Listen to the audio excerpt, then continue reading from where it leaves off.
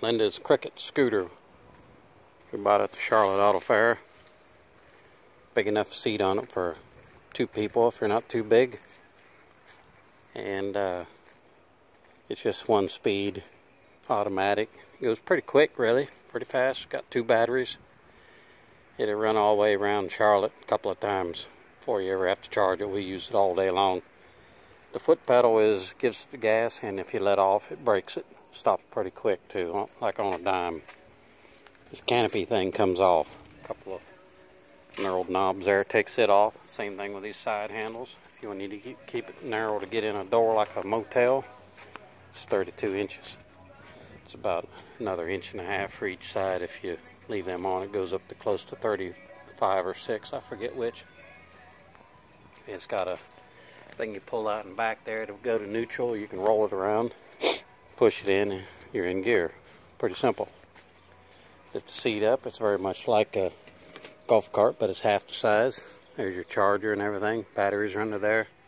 All you do is plug it in your normal receptacle at home and drive it. So it's not bad. We bought this one used. The guy had it for about 1.5 years. He traded in on one they make now that's bigger, and it's got a regular steering wheel like a lawnmower on it. And it's got a seat back here you can get, which we could put them on here too. Other than I think I like this better than the steering wheel, but to each his own. Anyway, that's it. 32 inches wide, and I believe it's 52 inches long. So that's a restriction size. If you got something, restrictions are bigger than that, then this will fit in. Oh, I picked up a hair there. Must be Linda's.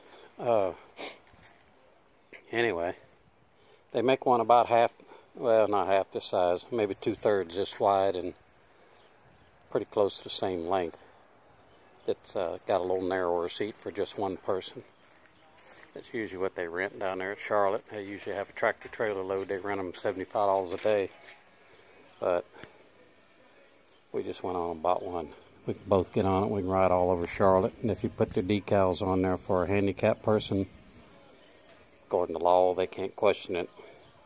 If they got a rule, they have to have it posted before you even get there or get in. They're not supposed to even ask you if you're handicapped. As long as you got that sticker on there, front and back, you're good. And we do have them. We just hadn't put them on yet, but I will. All right. Thank you.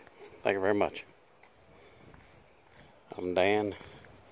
I'm over and I'm out. Get you one. They come in all kinds of colors. Look that website up.